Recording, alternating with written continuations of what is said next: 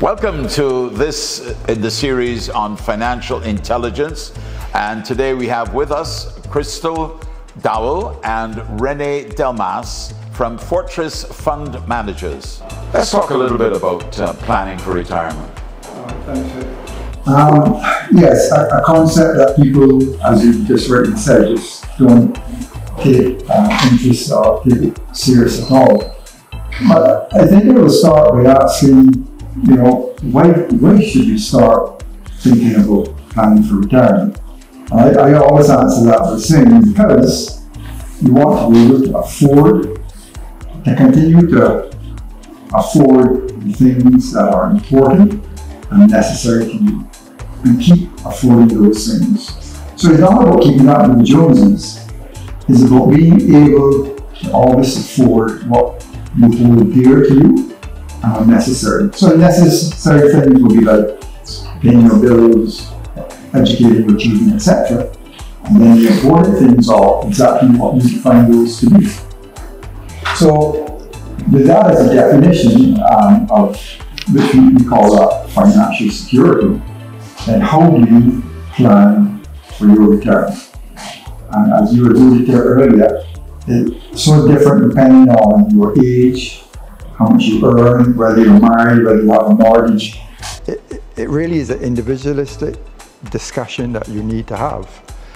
But generally speaking, I would say your first step is to ensure that you spend less than you earn. Then you need to save for an emergency fund, 3 to 6 months of your salary, so that any unforeseen emergency expense comes up, you have it right there in a bank account, easily accessible. And then after that is when you start investing your money. So saving for the emergency fund, then investing your money. So there's a whole host of things that you have to individually plan very closely and as soon as possible. Not like you said, when you're past retirement age, when it's just too late. Well, in my case, it struck me that, wait a minute, you are exposed. And so I had the good sense to find a solution that was available to me. But not everybody has that kind of solution available. Yeah, you're absolutely correct.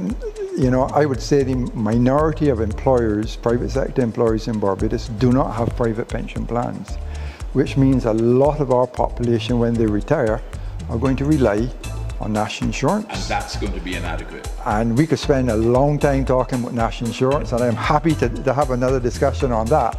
But we saw the issues when the government had the discussions last year, because national insurance is not financially sustainable. So changes are coming to national insurance, and I don't think they're going to be changes that we want. I don't know what they are, but we'll wait and see. Hence the importance of exactly what you just said. If you are fortunate to work for an employer that has a pension plan and you have not joined that pension plan, that's a big mistake. You need to start saving for your retirement. The longer you delay, the harder it gets. Retirement in general is not a topic that people think about even at my age right now, and it's a bit short-sighted. So me personally, I don't want to be working forever.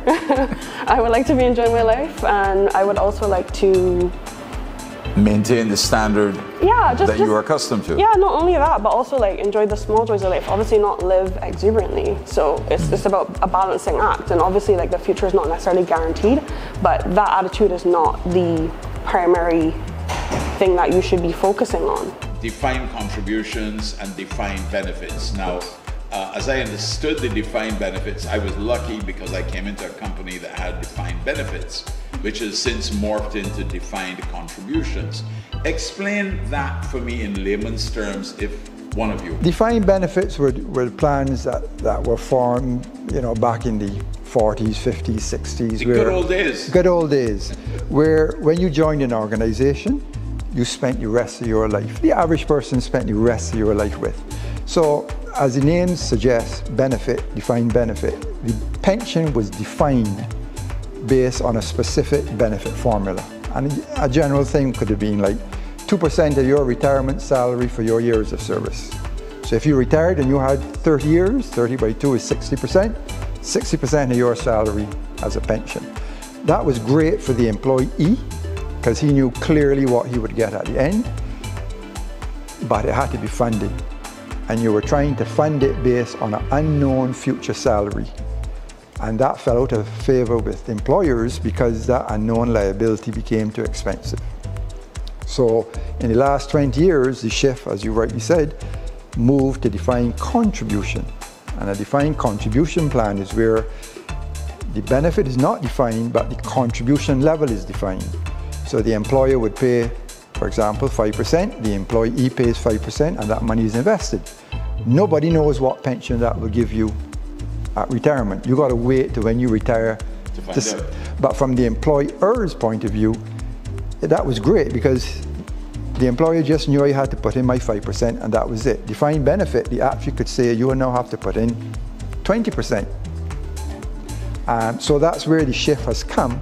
So the risk has now fallen squarely now on the individual to ensure that the pension, as Crystal mentioned, is adequate and is sufficient to maintain your standard of living. Well, there you have it. Now we know how we can plan for retirement, those who are young enough, and remember what they said, the age to start doing it is now, whatever age that is. Start today and plan for your retirement.